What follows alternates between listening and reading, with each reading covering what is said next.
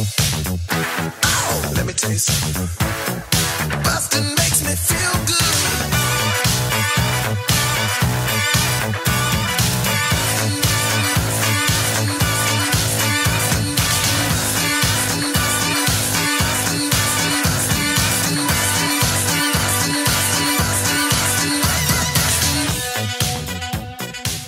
Hi, everybody. Welcome to Blockbusting, the podcast where we love to hate the movies.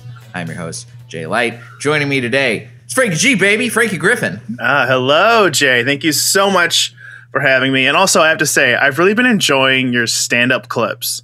Because I miss stand-up, and most of the clips online are from, like, the worst people who are still doing shows and giving COVID. But yes. Yours are great, especially the roast battle clips. Oh, thanks, man. Yeah, it was so good. nice to dig through the archives and post all those over the past couple months.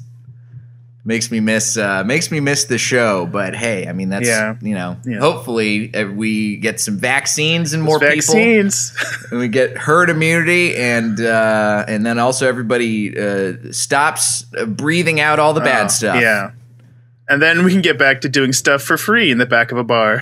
Exactly. That's the goal. That's the saddest goal, but that's the goal we need. Hey, speaking of creatives who have toxic pastimes, Phantom Thread. That's the movie you wanted to talk about. Yeah. Well, when you said, what's a movie you hate? The first thing I was like, Phantom Thread!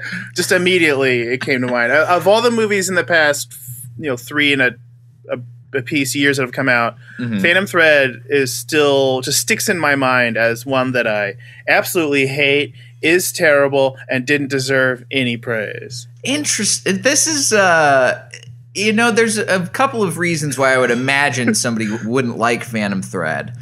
And I want to know what yours more specifically is. Because I didn't want to guess, because this is a movie that is, it's a tricky one. It's clearly not for everybody. But I don't want to discount and say that your reason is garbage, because I think your reason might be entirely valid, even though I like this movie. So what's your beef with it? What is like? How did you feel first time you watched it? What's going on in your head now, having watched it again? So first time I watched it, because let me say off the bat, I don't generally like drama. Okay. And one reason is that characters in drama. Like, drama is the more serious, respected genre, but characters in drama act more insane, less human, and less grounded than any comedy I've ever seen. If I wrote a comedy where the characters behave like they do in Phantom Thread, everyone would be like, this is unbelievable. Why would I make this? They're just so disconnected. Harry and Lloyd behave more realistically than the characters. Than Reynolds and Alma do? Dumb and Dumber is a more believable series of events than what goes on here. They don't act like people. They're all disturbed weirdos, and I think it comes down to the fact that Paul Thomas Anderson is a weird piece of shit. He is very weird. He doesn't tend to make movies involving people who are well-adjusted by any sense. But also he's not. Like, he like throws chairs in anger. He shoved Fiona Apple out of a car to the ground. Like, reached over, opened the door, unbuckled her, shoved her out of a car. Oh, man. I didn't know that he was volatile like that. He is volatile. I feel like, and this is also what sort of sickens me, like, rewatching this movie, is I think Paul Thomas Anderson thinks he's the Daniel Day-Lewis guy. This is kind of an ode to himself and his creative process. Yeah, I could see that, especially now hearing about his chair throwing and car shoving proclivities. Okay, so Phantom Thread. Yeah. It's a movie. Are you do you feel this way about other Paul Thomas Anderson movies, or in particular is this one that really raises your hackles and something that you don't like? Tend to watch them so much. Like, I mean, I've seen Boogie Nights, of course. I've been meaning to watch The Master, but because I watched this, I'm like, do I really want to watch The Master? I don't know. But that's because also I hate L. Ron Hubbard, so it would be fun, I think, to watch him be dissected as a person. Yeah. I don't know. But no, this one in particular, like, they act so unlike anything relatable. That it was just it's hard for me to get on anyone's side, and then to watch them just behave more and more strangely. And also, this movie has the balls to have a more interesting movie walk in for 5 seconds and then walk out. Which part are you talking about there? When it's the press conference for the wedding of the like insecure lady and the rich guy. I think he's from the Dominican Republic. Dominican Republic. A reporter asks him, "Hey, are you going to talk about how you sold visas to the Jews during the war?" And everyone goes, "Visas to the Jews during the war." And then we leave. I want to see that movie. That's way better. Like, what does that mean? What did it mean that he sold them? Was he stealing them and selling them? Was he ripping them off for a profit? Is he a horrible man in a way that's more interesting than a guy who sews and is really particular?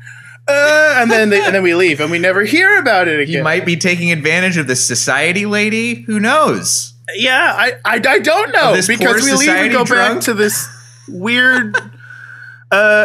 I want to call it psychosexual, but this movie fails to be sexual in really any way. Like, yeah, there's no sex in the movie.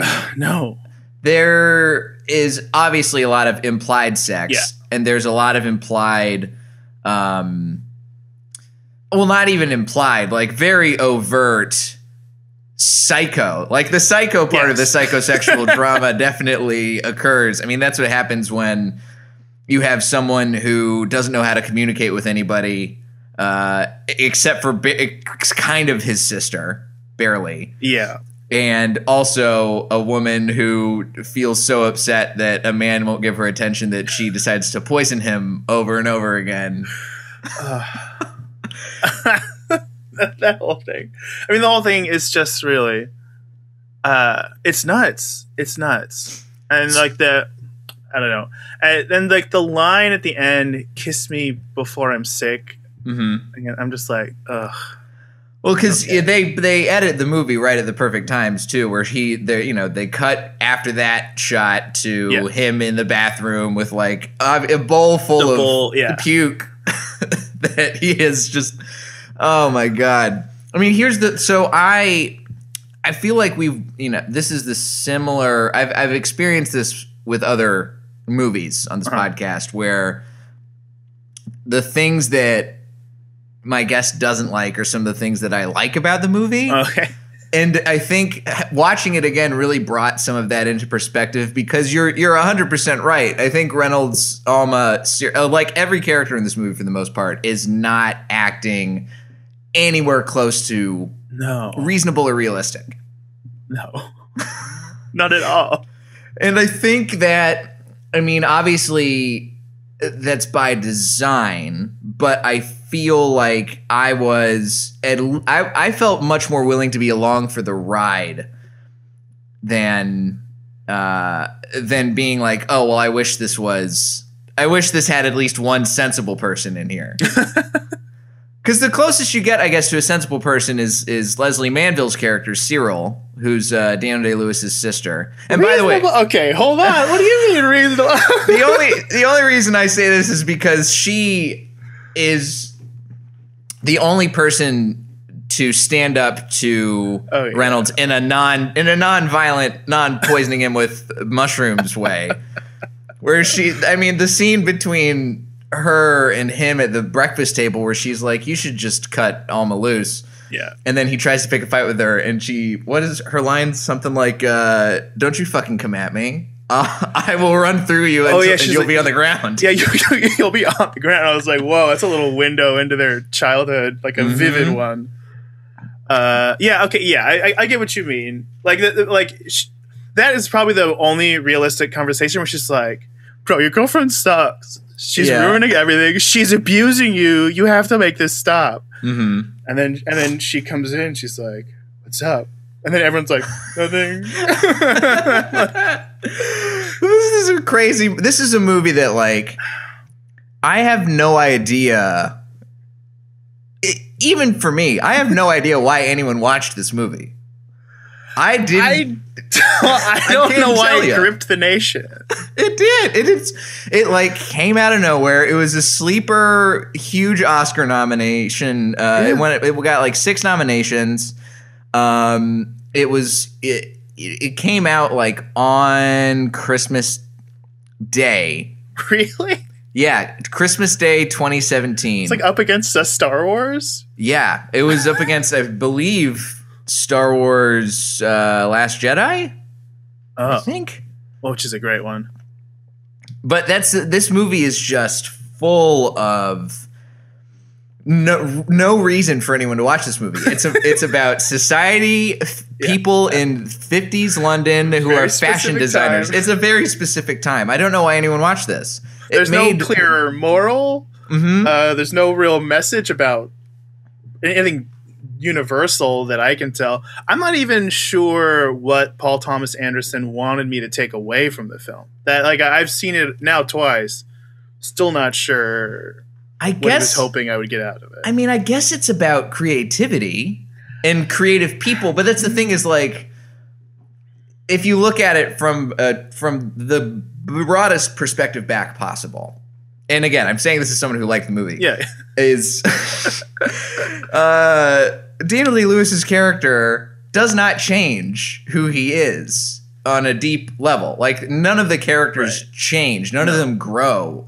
They just are forced to every once in a while be poisoned, so that way they like have to go throw up for a little bit, achieve equilibrium. It's really weird. It's really fucked up, and I think that there is a lot of comedy in here. Like some of the delivery of the lines I found very funny from Daniel Day-Lewis. Like but there's just like.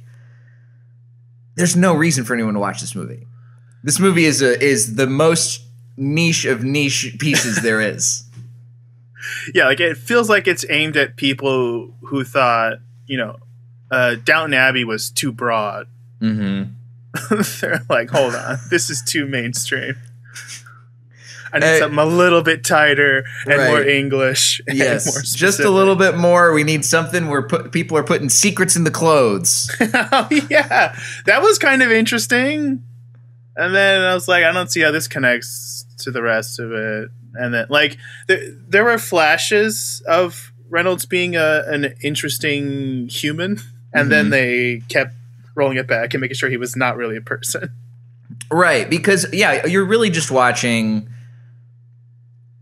a really nasty caricature of what it is like to be a high functioning like I guess I mean I don't want to even just say creative person, because this really paints people who do any sort of creative profession in a bad light, because it makes them assume that they're all going to be like Daniel Day-Lewis in this movie. Absolute psychopath. Like, there's too much noise at breakfast. Like, that part is so crazy. And you have, of course, sound design wise, they have to crank up all the little butter scraping bits just to make you feel that crazy. And to not be wholly negative, kudos to all of the like art and production design. Mm-hmm. They all killed it.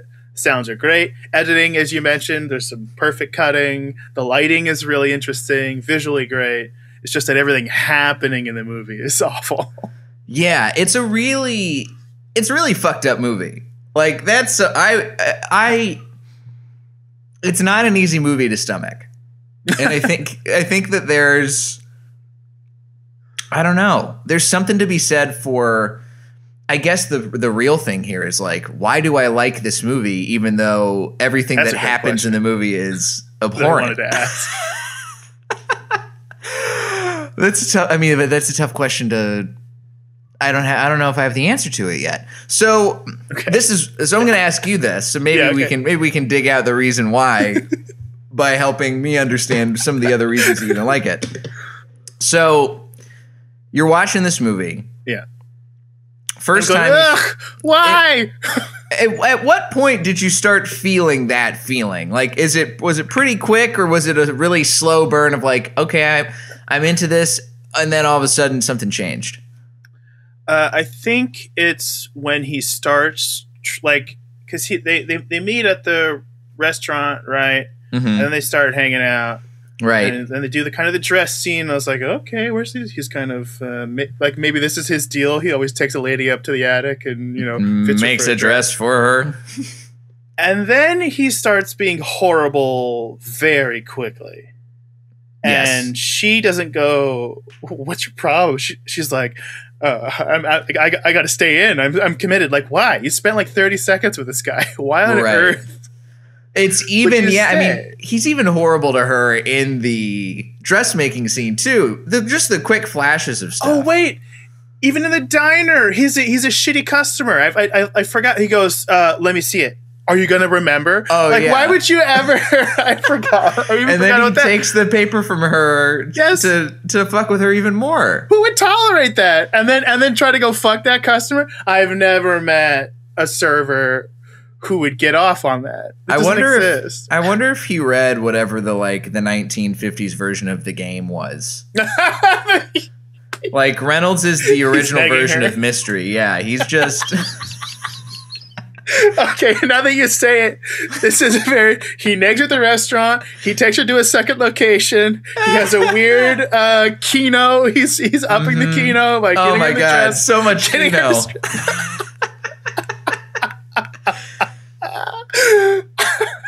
This is, and he's doing reverse peacocking because he never dresses like that. He's always in black. He even hates the word chic. He can't stand that little fucking word. Oh my god, that's what this is. We figured it out. Yeah. This is why I like this movie. It's because I read too many pickup artist books when I was an impressionable teenager. What if we look at the credits and find out that Neil Strauss was a consultant? So, all right. So right around there, that's when you started to really be I can't when I get see him on board. treating the lady badly, and she's like, yes, and like, But then, so she starts in her own fucked up way, standing up for herself back. Yeah. And that's about the halfway point is when the first mushroom scene happens, where she's, she goes out foraging and then she looks up to make sure she has the poisonous mushrooms. Yeah. And it's coming off of this big fight.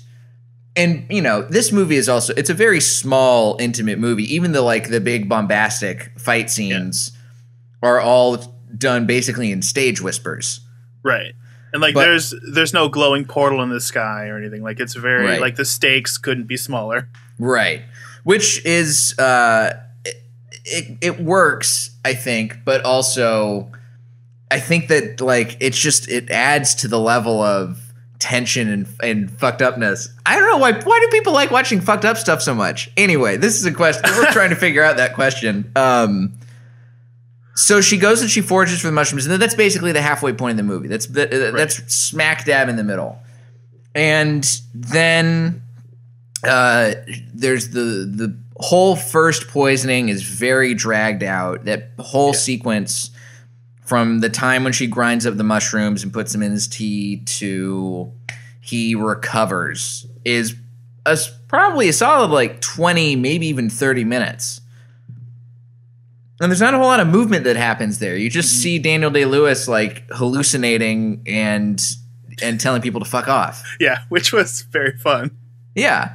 The little boy doctor comes in. Mm-hmm. There's a strange boy in my room. See, I think that's part of the problem with this movie is that it is classified as a drama, but I think it is much funnier than people. I didn't expect it to laugh as much as I did the first time I saw it. I didn't laugh this time just because I knew it was coming.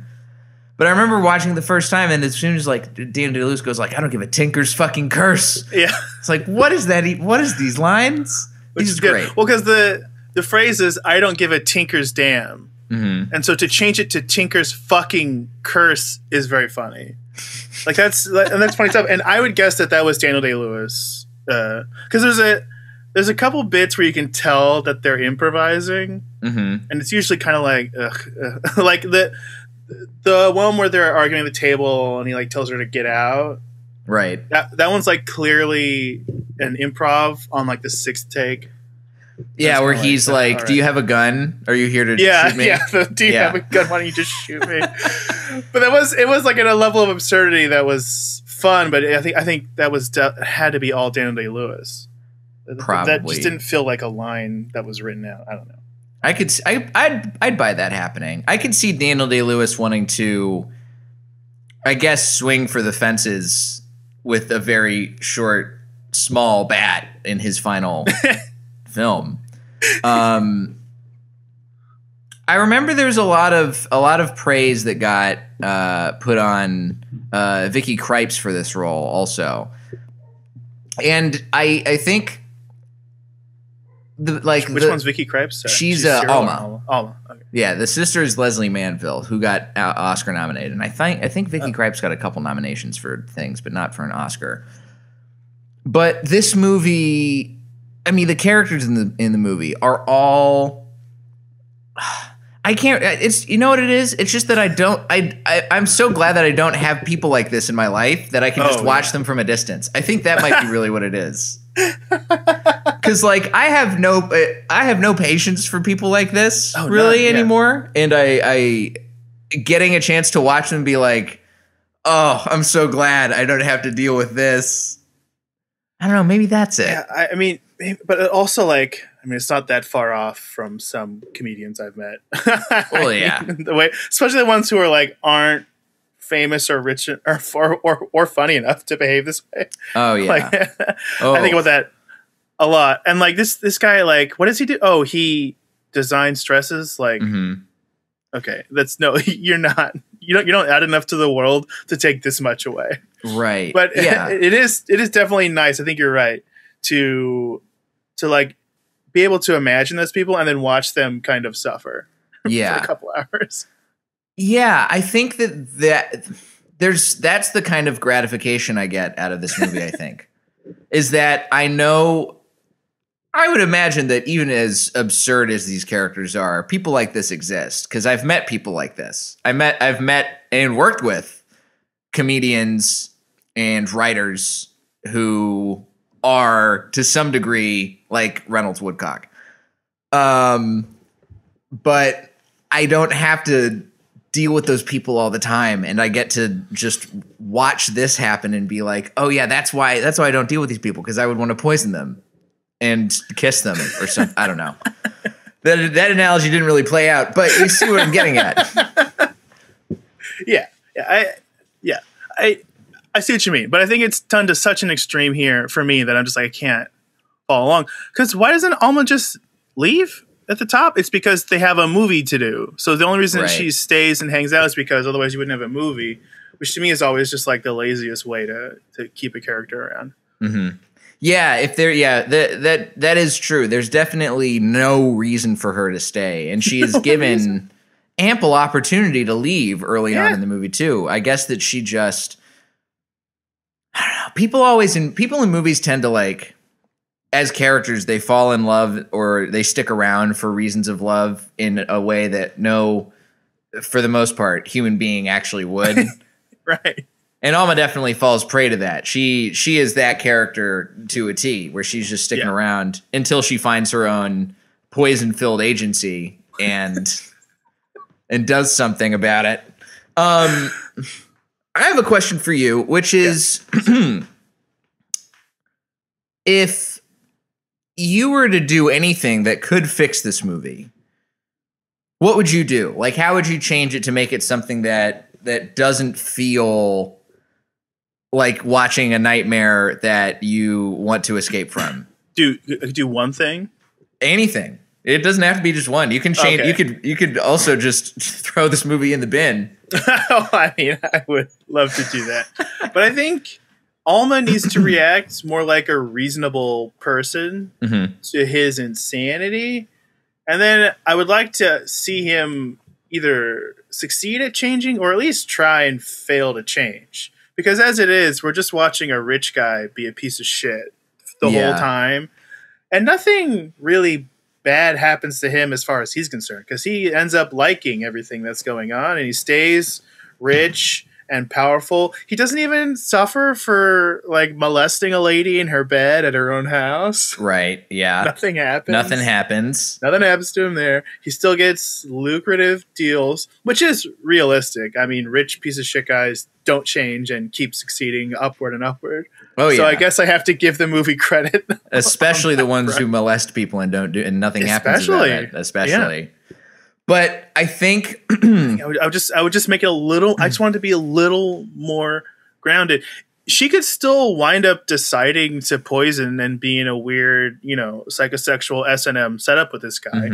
But I just want to hear her go, dude, you're being a little weird. Like, it just towards the top. Explain this weird, and then like have him go, hey, you know what? You're right. Even if he's lying. I just want a little bit of them being realistic. Yeah, because the closest we get to that is there's a flash of it, I think, that happens when Leslie Manville and Vicky Krieps, I don't remember. We're going to call him Cyril and Alma because that's a character's name. It's easier than trying to pronounce a Belgian lady's name correctly. So Cyril and Alma are sitting at the breakfast table after the whole "you're moving too much" fiasco. Yes. And she's like, yeah, he has, maybe you should take breakfast elsewhere because he's if he has a bad breakfast, it throws off the rest of his day. And that's the closest we get to any kind of explanation of he's a little bit of a weird guy. Yeah. What's that like felt like the person with the like alcoholic partner who's like, sorry, he's not always like this. He just, when he has too many drinks, he has to. And they're like, clearly you both have a problem, but thank you for acknowledging what's happening. Oh my God. Yeah. Honestly, these people all needed to go to like a CODA meeting or Al-Anon or something. Obviously, like, I don't. Maybe like, I actually would like to see a short film prequel that's like Cyril and Reynolds as kids, just to see what happened. Yeah, I feel like that would be interesting too, because I want to. We get a little bit of the stuff with the mom. There's the hallucination, and he talks about seeing the mom in his dreams early on in the movie. Then he talks about like sewing her into the fabric of the clothes. Right. But that's another movie that like is hinted at in this movie and doesn't exist. Movie. It's more interesting. Goes away. Yeah, I wish that because seeing any of that would at least allow for the opportunity for the audience to see Reynolds Woodcock change. Yeah. Even if that changes from being a normal kid who experiences a trauma that causes him to act the way he does as a horrible fashion designer. Or the other way around, and maybe he's able to shed the trauma through his mushrooms experience or something. That would have been a really interesting ending, where we discover that that's actually changed him somehow for the better, and that's an even more twisted, interesting way to go. Is that the poison somehow makes him like a more better person, but instead. Yeah, I feel it all coming up in my throat now talking more about it. This is a tough movie. It's I'm a big Paul Thomas Anderson fan. And this movie definitely feels although there are some similar elements character-wise, as far as, a bunch of broken people. Paul Thomas Anderson is not one to make movies with the fun time Charlies in there, right? But this movie really does it's just there's something that's very acidic at its core, I think. Like even The Master, which I do think you should check out, and and if you don't like that, then maybe we can have you back on for another PTA twofer. But I think The Master, there's a level of like empathy for the lead who's played by Joaquin Phoenix, Freddie Quell. because you can see that he's just trying to find something to cure his own PTSD. Sure. And you don't get anybody who you're rooting for in this movie. There's it's even in like Boogie Nights, like you want Don Cheadle to get that loan. Right. And like when the guy's in jail for being a pedophile, a character goes, yikes, and leaves. I feel like in Phantom Thread, they would go, this is entrancing, and like stay and hang out with the pedophile, and then they would just stay a pedophile for the whole film. Yeah. Like this has no one really wins, especially not the audience. And that's the crazy thing too, because like in There Will Be Blood, right? Another character, I mean, you're rooting for Daniel Plainview, but you also don't like Daniel Plainview. Right. He's clearly a bad dude. Yeah. But at least you find something to do to root for him. I'm not rooting for Reynolds Woodcock. I'm not rooting for Alma. I'm not rooting for anybody in this movie. No. It's just not even the doctor. No, not even the doctor. Not even the doctor. He's just this weird aristocratic doctor who doesn't care that much that his patient went. He goes, okay, well, he told me to leave, so bye. If there is anybody I'm rooting for, it's the drunk society lady who's marrying the Dominican Republic. Yes. The Dominican guy. I hope that marriage is real, and I hope he pays for his war crimes. I hope so. But we'll never find out what happened there. We'll never know. So, in closing, if there is anybody out there who thinks that watching this movie and then they're like, I understand people who make stuff now. I understand artists. No. What do you think those people need to actually see, like, and hear and know? Like, what do they need? Like, is there any movie out there that you feel like does a better job of showing that, hey, artists are not all horrible malcontents who hate everybody and will ruin your life from the inside out? Let's see. Well, so many movies about artists are made by self-loathing artists. Yeah. That make us all seem crazy. You know what? This might sound wild. I feel like Don't Think Twice. Oh, that's a good pick.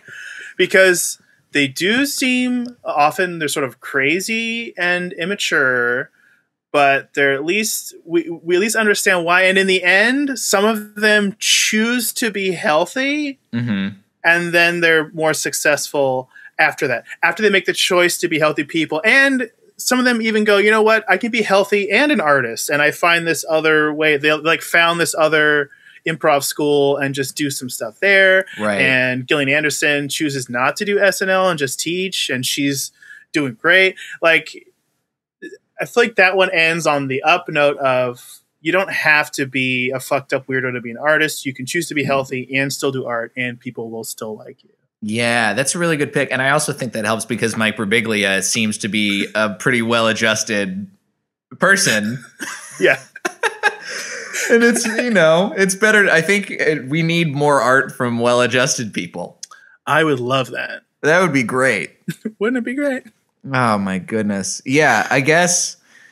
Well, I mean, the more we watch people who are aching on the inside create stuff, we're just perpetuating the cycle. And we're poisoning ourselves with the mushrooms. Yes, this movie is the poison mushrooms of film. There's no reason to get it, and you only have it because someone else is making you watch it. I will also say the only thing that I think that could really send this movie to a new height for me, and perhaps put it atop the PTA chain, is if it did a huge tonal shift at the mushroom trip part, and guess what? Psilocybin mushrooms. That would have been incredible. Like suddenly, like Jimi Hendrix kicks in. Yeah, he starts making way more interesting dresses. Yeah. Oh, and yeah. All of a sudden, it becomes Boogie Nights in its own way. Yeah, he starts designing costumes for really elaborate porn. Yeah, and then there's a cameo from Don Cheadle, and only the first half of Boogie Nights. Nobody gets shot. Nobody kills themselves after watching their wife get railed. This That's all we need. That's how we connect the PTA cinematic universe. Do you also do that with some movies where like you rewatch, but you only rewatch to a certain point and then you just stop it? No, I've never done that. Do you do that? With American Psycho, for the first like 2/3, it's just a really funny satire of the 80s. Mm-hmm. Okay, yeah. And then it goes really bad. Same with like the book is the only book where I had to like skip pages because it was too disturbed. Oh man. But there's parts that are really fun. I've never read the book. I've seen the movie a few times. The movie, like, I regretted reading it. I was like, I should have just watched the movie. The movie's great. What's the name of the guy who wrote the book? He writes fucked up stuff all the time. He writes weird, yeah. I almost said David Sedaris, but that is not correct. Hold on. Oh, Bret Easton Ellis. Ellis. That's right. Yeah, he writes all sorts of fucked up stuff. I remember there was probably a time when, as a human being, when I could have jumped off into reading Bret Easton Ellis, and it was probably after I read that one Chuck Palahniuk story with the guts getting sucked out. Right. I think it's a part of Choke. Or Guts. Is it called No, Guts? it's Guts. Yeah. Choke is the one that they turned into a movie with Sam Rockwell. Fun and light and breezy. You know who would have improved this movie? Sam Rockwell. But who does Sam Rockwell play? Alma. Okay, there we go. Now that's Alma, and doing it in drag too, and they don't acknowledge it, but it's just he just has a cheap wig on from Wish, but he's doing all the lines. Yes, there we go. You know what we should do is we do a remake of this movie. Oh. Sam Rockwell is Alma, and Frances McDormand is Reynolds. Ooh. Oh. And we do the full on there were 3 billboards gender flip. 3 billboards outside a dressmaking shop in England. Oh man. Well, hopefully we can realize these artistic dreams someday. But until then, Frankie, what shows you got going on? How can people watch you and find your stuff? Well, I have a show that I love doing every Friday night, 8 p.m. Pacific at twitch.tv/WizWorldLive. It's a late night talk show, but it's hosted by wizards and all the guests are magical. And we're doing more and more different things every week with the special effects.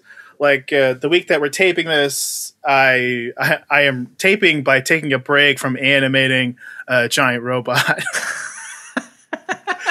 Which is going to be very exciting. Oh, I'll have to check that out. Yeah, twitch.tv/WizWorldLive, and find me at Twitter and Instagram at WizWorldLive, which is all done in character.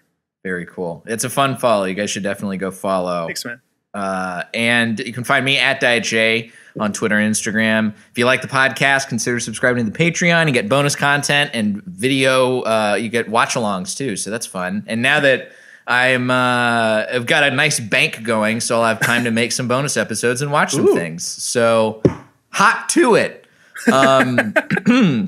My voice cracked on that one because that's how much I want you to subscribe to my Patreon. Please, come on. Please. There's a $5 tier. Please, there's a $2 tier if you need a little. Thanks again, Frankie. This has been fun. Thank you, Jay. This has been Blockbusting. Go see something good for a change. I almost forgot the intro to my own podcast. What happened here?